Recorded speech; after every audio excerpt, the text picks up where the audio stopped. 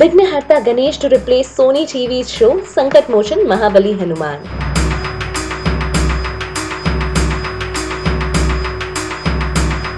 After gaining a lot of appreciations with his mythological series Sankat Mochan Mahabali Hanuman, Sony TV and Contiloe are set to present another mythological drama in coming days. Vighnaharta Ganesh on Sony TV, in which child actor Uzair Basar will be seen in the titular role. The promos were already on air and receiving positive feedback from the audience. Now we hear that the show has already got a time slot. According to reports, Sankat Mochan Mahabali Hanuman is racing towards its conclusion, and so the show will be going off air by 18th August. Vighnaharta Ganesha will take the time slot of Hanuman from 21st August.